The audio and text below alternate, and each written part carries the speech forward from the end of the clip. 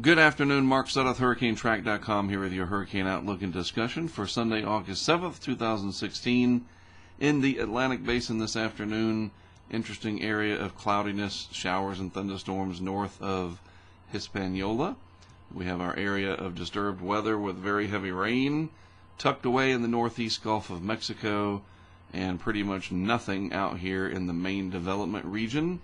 Interestingly enough, despite the appearance of this system as being interesting, I guess is the best way to put it, I don't think it's going to develop. None of the computer models are really bullish on this developing further, and it'll probably just kind of go away out here. I mean, the tropical wave energy is just going to get absorbed into the rest of the flow into the Atlantic. I don't see much reason to think that this will do anything more than it's doing now. It's a fairly vigorous little system, but the overall state of the atmosphere is just not supportive of development. There's not very much in the way of wind shear, but it's just a pattern of suppressed air in the upper levels, basically a sinking motion, the negative phase of the MJO really, and that's not going to allow this to really do anything. You can clearly see here, though, we have a surface low rotating near Jacksonville, Florida, but again,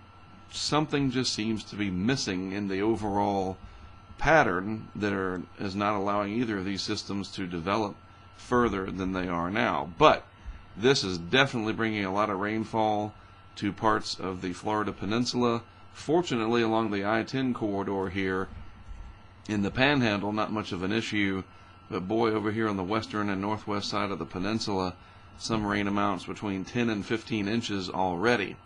Looking at the National Hurricane Center map in the eastern Pacific, here it is. We do have Tropical Storm Javier, and it is headed up towards the Baja Peninsula over the next several days. I'll show you what that looks like on their track map.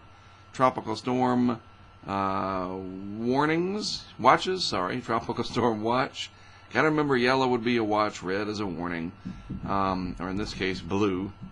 Interesting that there's tropical storm warnings still along the coast of Mexico here as this pulls away, but the main threat will be heavy rainfall, some gusty winds, but really the intensity guidance down from where it is now, even maybe a slight increase, but overall the envelope is down of guidance there. So for folks in the southwest U.S.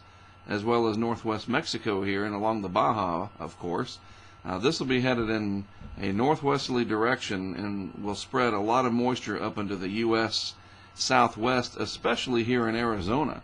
So sometime by midweek next week, we should see a marked increase in moisture. So the monsoon flow, chasers, whatever, people those awesome photographs you see out of the southwest, that's going to be coming back next week.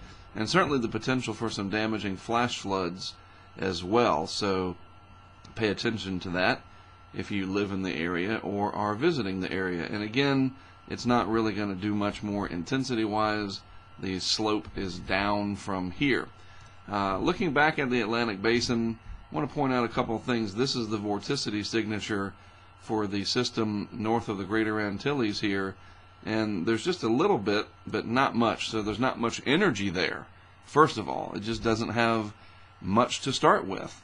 And then the system here over Florida, very nice and round-shaped, vigorous vorticity signature, but with it being over land, it's just not going to have a chance to develop. There's just nothing really going in its favor except the warm water either side of Florida, but with it being stuck over land for the most part, it doesn't look like it'll have a chance to develop into anything that would boost the wind speeds up and lower the air pressure. But again, all that heavy rain, I guarantee you that's a problem for some of the folks down there in Florida.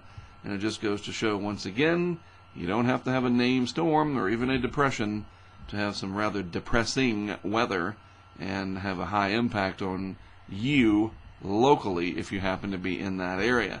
I wanted to point out that the Saharan air layer not nearly as dominant out here, or at least as strong, but the pressures are definitely rising out in the eastern Atlantic. The European model showing higher pressures over the next week to 10 days, and so it's going to be a very quiet period coming up in the tropics. And you can even see over Africa very little in the way of convective activity or showers and thunderstorms, fancy way of calling them. That's what convection is showers and thunderstorms, mainly the thunderstorms, obviously. And there's a lack of that convection over Africa right now. The Madden-Julian oscillation, that upward motion pulse, really around the western Pacific right now, and they're going to have several storms and typhoons form.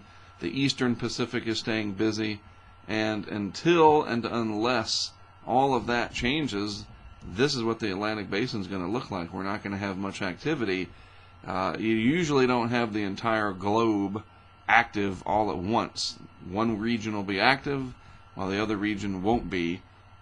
And for now, it's still going to be very quiet in the Atlantic. Now, I will say, for those who are saying, you know, Mark, it's getting on into August, and we're really not seeing anything, and the models aren't showing anything out into the future, be that as it may, I would still point out that climatologically speaking, we're not quite on that big ramp up, statistically speaking, for activity to begin. It really starts to go after August 15th through the 20th, and there until really the end of October. And you think about it, it doesn't sound like a lot of time in there for stuff to happen, but there have been seasons where we have seen an entire hurricane season's worth of activity crammed into September and parts of October. 2002 comes to mind. That was an El Nino year, a weak El Nino, and we are not in an El Nino year this year. So, you know, don't let this lull you into thinking that, well, looks like they're wrong, no hurricanes this year threatening the United States. The end of August and all of September can be very volatile, so just keep that in mind. You know, it's not like I have a crystal ball and I know anything for sure, but climatology is definitely a guide, and when you know what is, you know, coming climatologically speaking, that can help you to at least understand what to expect down the road.